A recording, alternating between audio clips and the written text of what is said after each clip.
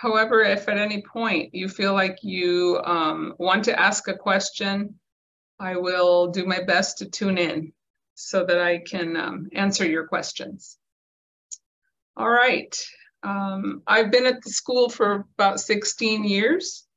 And so I'm going to share a few things. And of course, now my machine is not advancing, right? Let me see if I can make this work. Okay, here we go. So if you're considering dentistry, my request to you is that you ask yourself, why? Why am I interested in dentistry? And I came up with some things that I think are very important for you to consider as you ask yourself why you're interested in dentistry, or if you have to answer someone's question, why do you want to go into dentistry?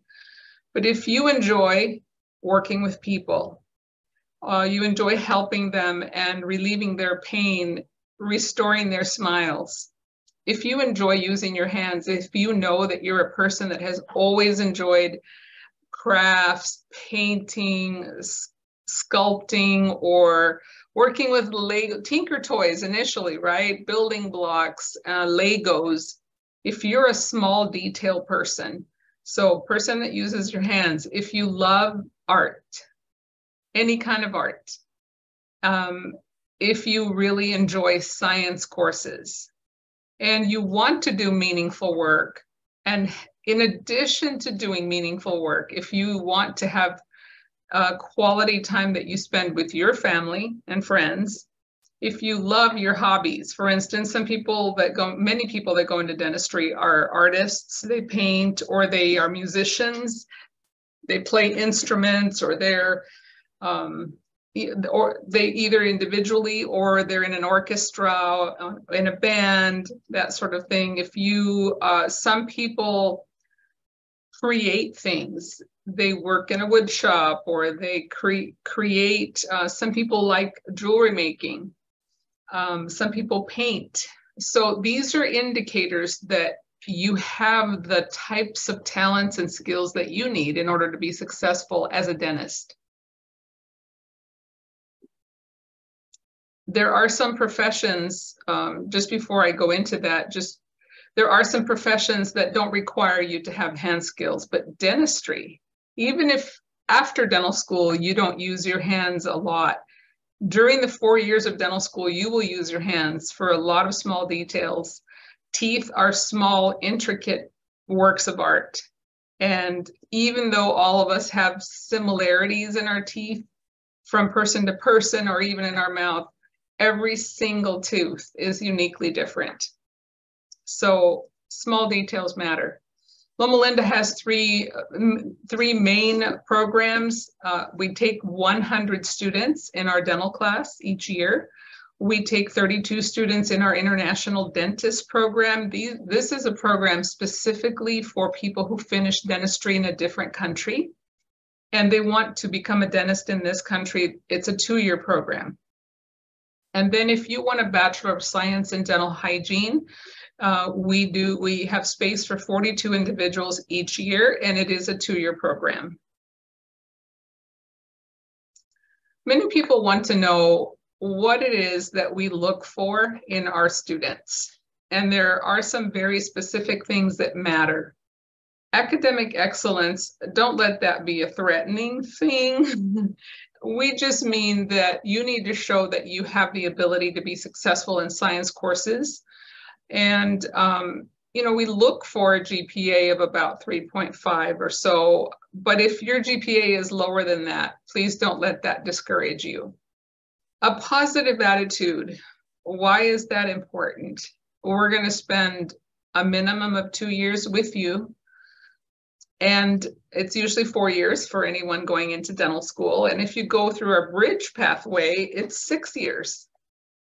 But not only that, a positive attitude is incredibly important as you learn new habits, new skills, and so much information. Also, there are so many opportunities to have to do things over again, or have to learn that, okay, maybe the first attempt didn't work, but the second or third or fourth attempt might work. So having that can-do positive attitude is crucial to learning and to becoming excellent. Loma Linda values service. And so commitment to service is important to us. We look for that. So if you're a person who enjoys helping in your community, your school, your campus, your church, your family, these are things we look for. Dexterity, I already talked about how important hand skills are in the dental profession. And so we do look for that. You need to be looking for it too, because you really don't want to be in a program that isn't suited to your talents. And then spiritual journey, that's pretty important here at Loma Linda because we are a faith-based school. And when I say that, I mean this school is run by the Seventh-day Adventist Church. It's a Christian school. And so here you would experience prayer in a classroom or a religious service, chapel services, etc. So there are a variety of ways in which a spiritual journey will touch the students on our campus. We are not in the business of converting you from your religion to our religion. That is not what we mean by spiritual journey. We support people of every faith here at Loma Linda. So if you were to ask the question, why choose Loma Linda, I would tell you at least these three things. Because we are faith-based and respect all faiths, because we have a commitment to service, and that's one of the things that we excel in, and we do service, a lot of service domestically, that means here in the country, and then a lot of service abroad. So in other countries, we go across the border quite a bit as well. So clinical excellence is one of the things that Loma Linda is known for. So not just being one of the very few faith-based dental schools in the US, but we do a lot of service, and we have our students do a lot of patient care before they graduate. Some schools focus more on research, but Loma Linda focuses, even though we do a lot of research, Loma Linda focuses a little bit more in patient care.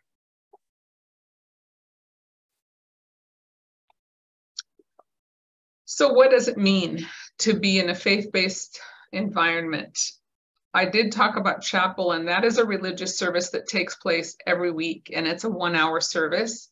It's held in the church that you see pictured on the left here, right behind the students. And that church is right across the lawn from our school of dentistry. So a weekly chapel service, prayer before class or before a test. You are required to take religion courses, again, not to convert you, but to simply help you become more familiar with religions, not necessarily our religion, but it could be a world religions course. It could be a course about how to function as a Christian dentist in this community or in your community. Lifestyle requirements go along with being a faith-based institution. What do I mean by lifestyle requirements? We actually ask you to avoid alcohol, any kind of recreational drugs, and smoking. And so these are lifestyle requirements that you have to agree to before you become a student here. Our school is actually closed from sundown Saturday to sundown Friday to sundown Saturday. So sundown to sundown, 24 hours. Our school is locked, and students and faculty, nobody's here. It's closed, it's dark, no one has access. Because even though we're not here to tell you when to worship, our school won't be available. And we don't tell you that you can't study on Saturday, but our school will not be open during that time. Let's see. One of the reasons why service learning is so important to us, and why we involve our students in going out, both in the clinic settings domestically and abroad is because we want our alums to be involved in service for the rest of their lives. So if the chances that you will be involved for the rest of your life are higher if you actually experience some of these mission trips or some of the community clinics where our students serve. So that's the purpose. As you can see, there's a picture here of our mobile clinic, and Procter & Gamble actually donated this clinic to us, and there's 2 dental chairs. We use this for a variety of things, including health fairs, and we actually take it to elementary schools in San Bernardino, especially those schools that are known for having parents who aren't able to take time off work. We call them possibly blue-collar workers. Maybe there's a better term for that. But anyway, people that don't have the opportunity to take their children to the dentist. So we take this mobile van, we rotate the students through it, we do screening, we do a variety of other things like fluoride treatments and such. So we believe that we're meeting the needs of the community by doing this kind of outreach. We used to have all of these clinics. We don't have so many clinics right now because of COVID, but we hope to get back to all these various clinics. There's a list of countries on the screen, and this is a small sampling of the various countries we go to on an annual basis. Of course, we don't go to this many every year, but each year we do. It used to be about 20 trips, and then the economy did a downturn. So more recently, just before COVID, we were doing about 10 different international mission trips each year. Every student gets an opportunity to be funded or mostly funded for any travel they have to do outside the country. Excuse me.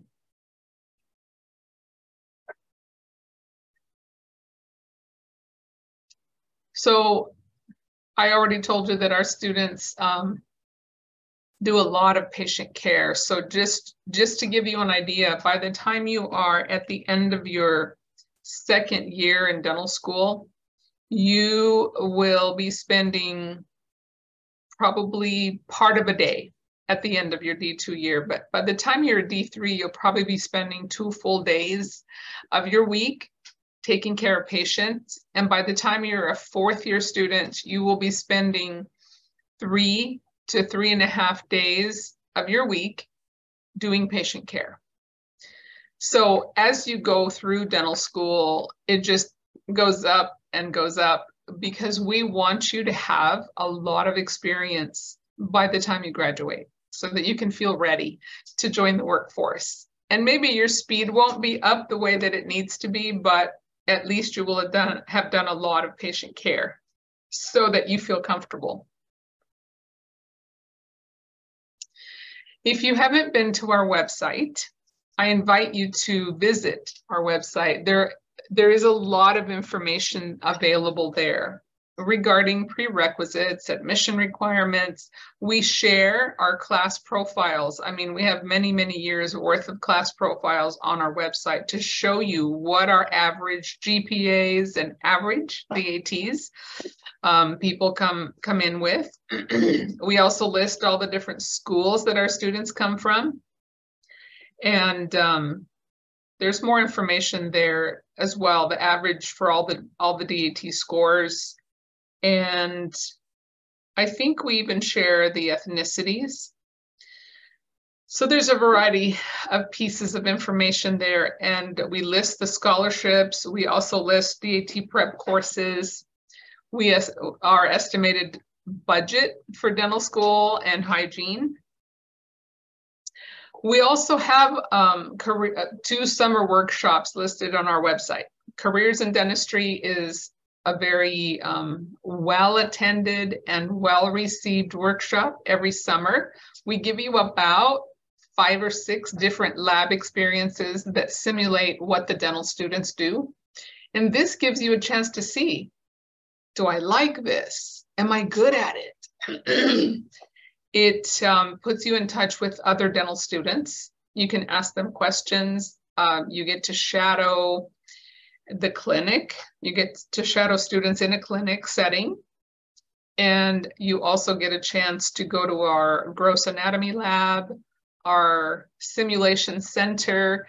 So you get an opportunity to really spend 4 days having a very in-depth look at what it's like, you know, walk our halls, sit in our classrooms, listen to the faculty, talk about their area of specialty. So it's really a great opportunity. If you are shopping for a career or shopping for a school, this is a good way to have more insight, you know, look around, listen to the conversations and experience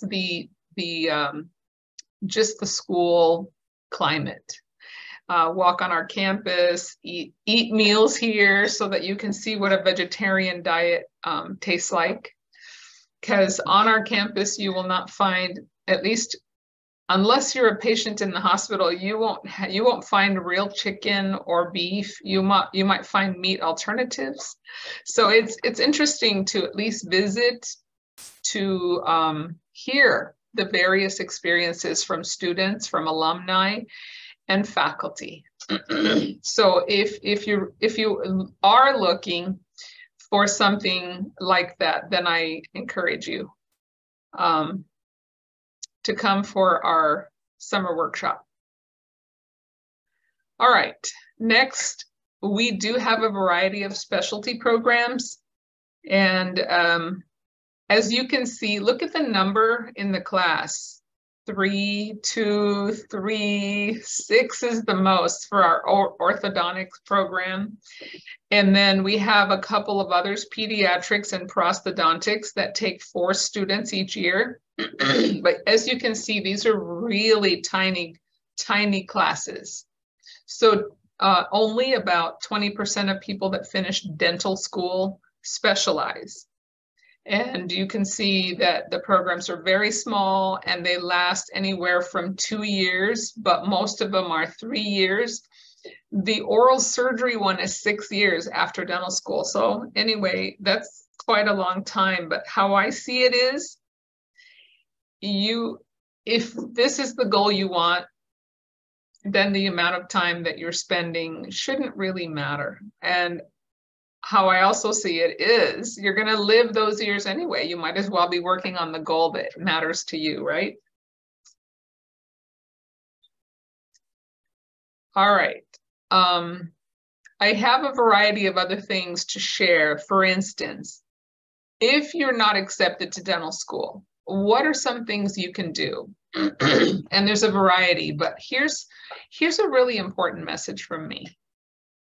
Most schools of dentistry will not speak to students, and their reason for not speaking to students, if you're a prospective student, is because they don't have time.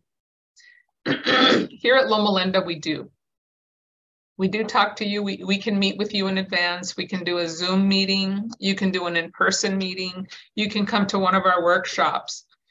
But here's some things we point people to is, you know, strengthening study skills, strengthening your test-taking strategies, making sure that you are not just assuming that the dental admission test is easy and that you're actually using the guides that are available. And we can point you to those. We have those on our website. If you need to strengthen your English, then we will point you to work with a professional. We have a accent modification program on our campus. So even for sometimes current students, we try not to accept students who aren't ready, but once in a while it happens, we'll accept a student and their language skills aren't what they need to be. And patients may have a hard time understanding the student. So what we'll do is send them to the speech language sciences and disorders department and get help with their accent. If you have emotional issues, we have a lot of support on our campus. If you have unhealthy coping mechanisms, if you have a substance abuse problem, these are all things that are important to focus on before dental school. And then many people want to know, how can I move forward if I have a low DAT score, a low DAT score or a low GPA?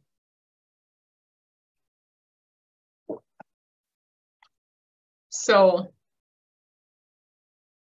I just want you to know that we do have this pathway, but it does involve 2 more years of going through our hygiene program, showing that you can get excellent grades.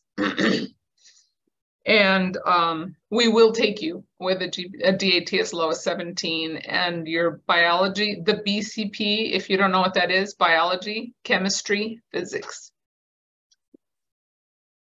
If those grades are low and your GPA is a whole point below what we like to see, there's still hope. And we've had many success stories of people that had this profile and they did our program, our hygiene program, and now they're either in dental school or they're graduated. So we're very happy that we have this program available for people who get a rough start. And there are many reasons to get a rough start. What is meant by academic excellence? This slide just shows you what things you can do, but a lot of the times, if you really want to improve your GPA, we just ask you, I mean, you don't have to take all these recommended courses, but you do need to improve your biology, your chemistry, and your physics grades. That's one way to improve. Does anybody have any questions about this?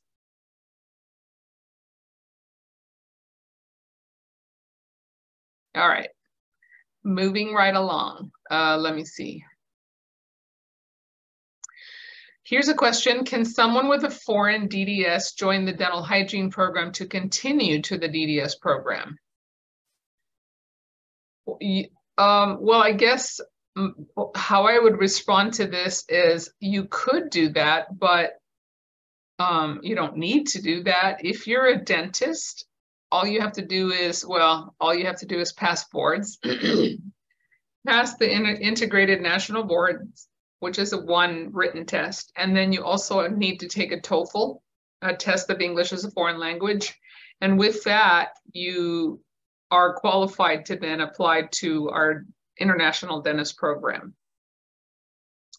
I know that in Florida, if you're a dentist, I think all you have to do is pass a test and then you can work as a registered dental hygienist. But in California, that's not the case. And the thing about doing our hygiene program that I think it's important for you to know, there's a long list of prerequisites to do the hygiene program. And it only works well for people that, for instance, already have a college degree, or they've been in college 3 or 4 years and they've already had a bunch of the general education requirements.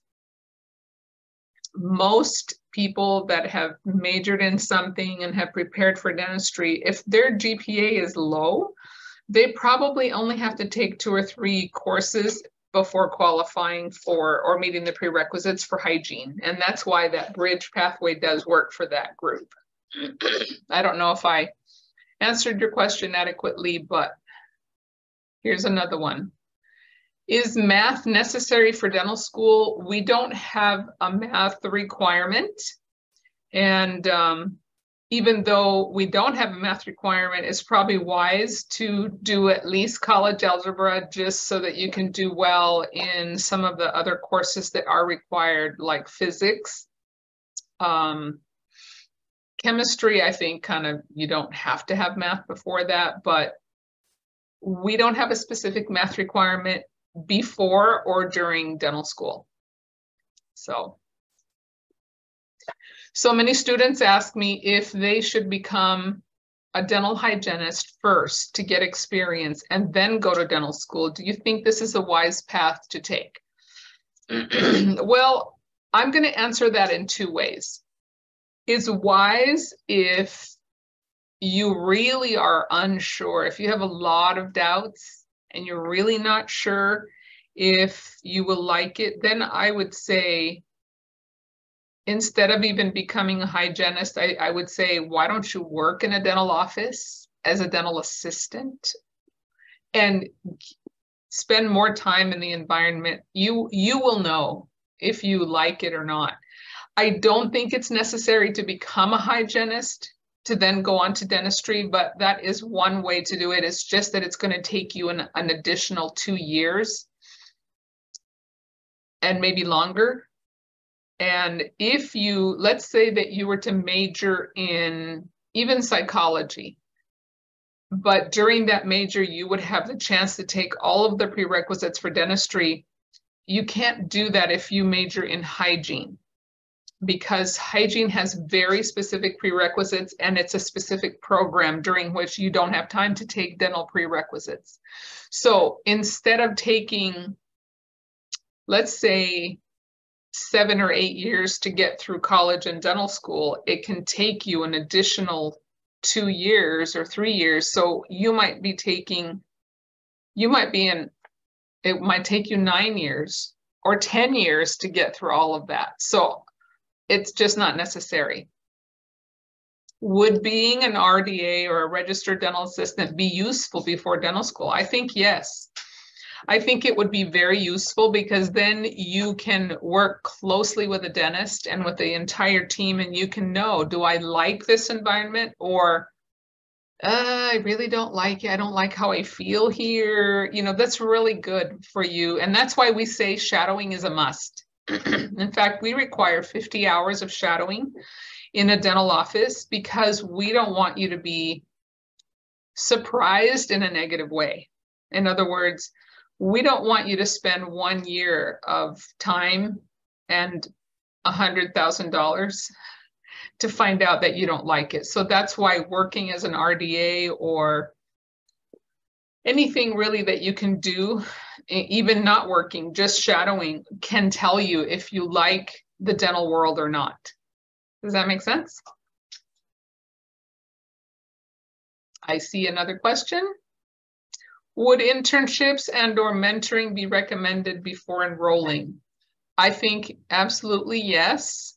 Internships and the shadowing or / mentoring, I think that those are the most helpful experiences, because you will have an opportunity then to find out for yourself. By being in the environment, you will know if you like the dental world.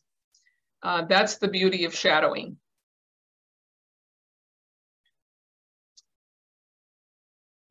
Another question. This is great. Thank you for all the questions. Does doing the DDS program mean you learn how to do everything in dentistry, like all the specialized things? Well, you know, when you go through dentistry, you will learn all the basic things. You may not learn how to be an expert in root canals, or you may not be able to put in braces, but you do learn all the basics of general dentistry, including how to pull teeth. And usually oral surgeons pull teeth, but a general dentist pretty much learns how to do all of it.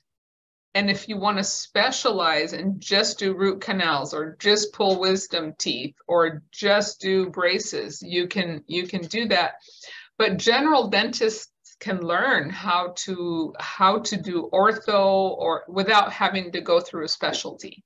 So as a general dentist, you will learn a lot, and maybe you won't be an expert by the time you graduate dental school, but you'll certainly be ready to practice as a dentist, and you will learn so much more after you leave.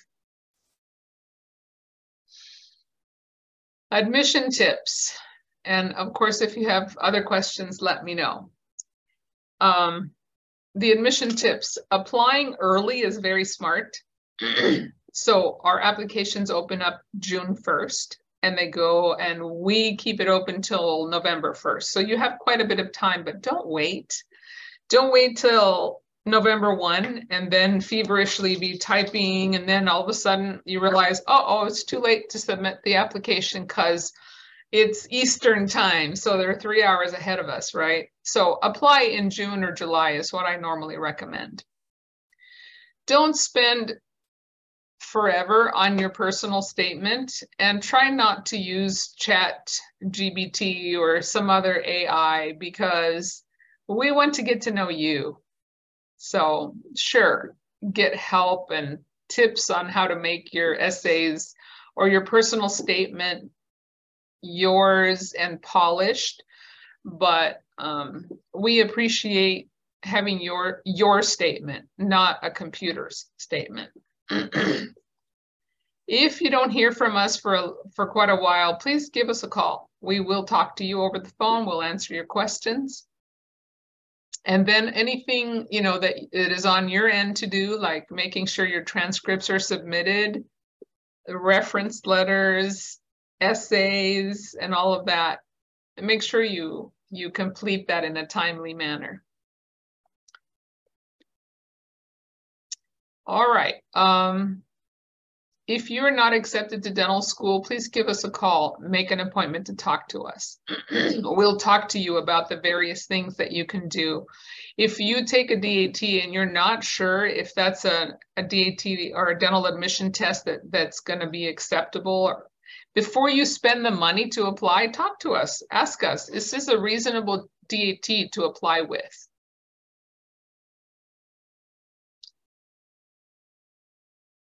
All right, I know you've been asking questions already during the presentation, but is there anything else that I can help answer?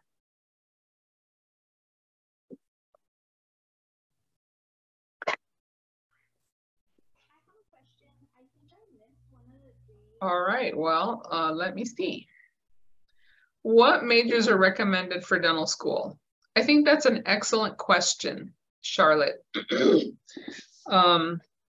In general, what we like to encourage you to do is to select a major that you are interested in. If you major in something that you don't like, what happens is that you'll be miserable in college and your grades may suffer if you're not happy learning the things that you're learning. So I do need to be transparent with you and say, if you major in science, a science like biology or biomedical science, it's going to help you in the first 2 years of dental school a lot. It may not help you for the rest of your life, but it's going to help you in dental school.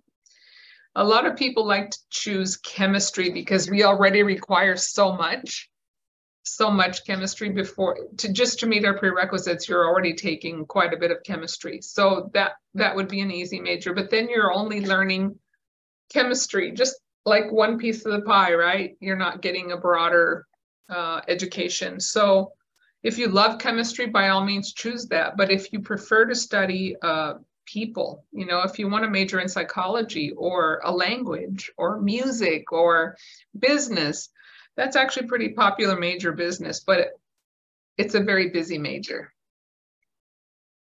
So we recommend that you select a major that really inspires you, excites you, and interests you. You'll have a better time in college.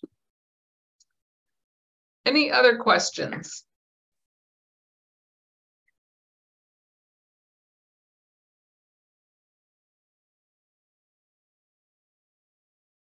All right, well, we don't have to use up all the minutes that we have. We can let you go. Tuan, do you have anything that you wanted to say? You're muted, Tuan. Sorry about that. I was on mute. Looks like there's still one final question that was added to the chat. If you don't mind just addressing that, then after that, I can just do some final closing comments. Thank you so much, Esther. You're most welcome. So what are the three things?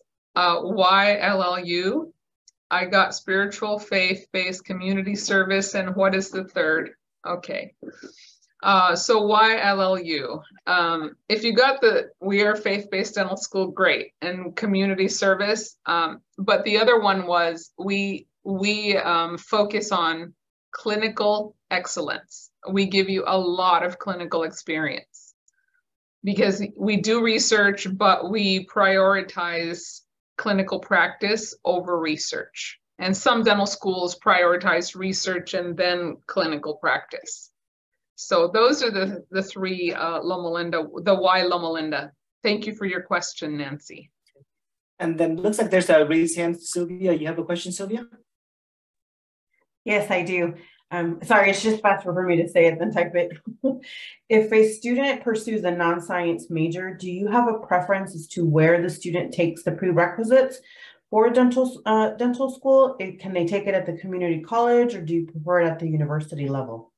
That's really a great question. And even though I think it's totally okay to take some classes at a community college, and let me explain by what I mean regarding some science classes. So I think physics is a perfect one to take at a community college because there's no physics in dental school. There's no physics on the DAT. G-Chem, general chemistry, is another class I think it's perfect to take at a community college. But once you get into biology, organic, and biochemistry, I highly recommend a four-year institution, just because you are preparing for a doctoral program. And because of that, often the four-year universities might step it up a little bit more for you and might, even though many community colleges do a wonderful job, and they really do, they put you through the paces. Sometimes at a four-year institution, you might get a little extra. And we think it's a good idea to spend time in both, probably save money, go to your community college, and then also spend some time at a four-year university before you come to the doctoral program. So that's how I would prioritize that. And is DAT only on science subjects like biology and chemistry, or are all subjects on there like English, math, and sciences? That's a really good question. So let me just share with you what's on the DAT. Biology, for sure, chemistry, general chemistry, and then organic chemistry. And English, you do have a reading comprehension section on the dental admission test. And many people don't think that's important, but actually it's very important how you do in reading comprehension, because it's also testing your critical thinking skills and your ability to read quickly and apply the knowledge you just read onto the test. So math, yes, quantitative reasoning, math is on it's also on the dental admission test. And there are no other sciences on the dental admission test, just the three that we mentioned: biology, chemistry, and organic. So that's about it, right? I mean, we have more time. I'm sure if there are more questions, I'm happy to answer them.